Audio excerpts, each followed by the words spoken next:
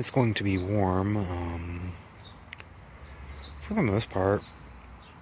There's no more frost in the forecast. It still could happen, but I'm going to go ahead and cover all these bananas, and my bananas back there, and I did some ones in the front already. So, first thing I'm going to have to do is just get all this mulch and dead leaves and everything off, and then I'm going to line them back here where the old compost was. And now I think I'm just going to just plant a bunch of random green things there.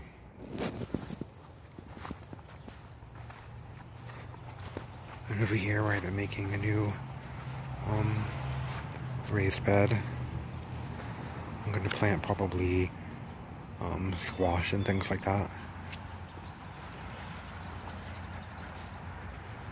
And I can't decide if I want to put grass in here and just keep mowing it, or turn it into a bed.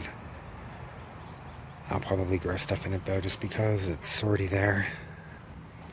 And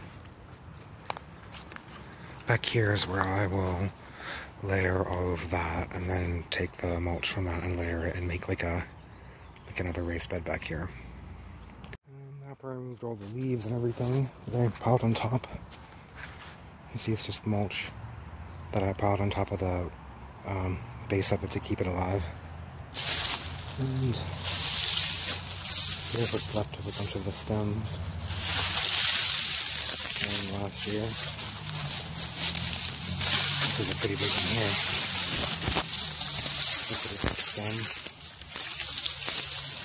But there'll be little shoots inside here maybe that are alive, that are small, so I have to be careful digging through here not to break any off. But I'm going to remove all the mulch and put it somewhere throughout the garden in different spots. And then this one here is the same way. It's just covered with, there's mulch and then all the leaves and stuff on top, like there, that I removed. I'm just going to pile them next to that. Underneath, where all the mulch is, I can just remove that, and I'll put that around my trees and things, and then that I will just keep stepping on, and it'll break down actually pretty fast. I make something like this out of it, which eventually breaks down into a little mound like this, and like this here, where you can't really tell. See how you take all the mulch away, and this is kind of what you're left with. Sometimes they're alive and about this tall or more, and sometimes they're nothing left at all, and new ones come up all around where the old ones are.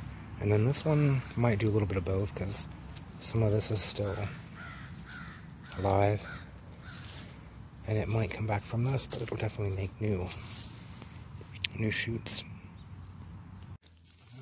Cover my figs here. I do the same thing with my figs. Keep them alive. I have one here and one there.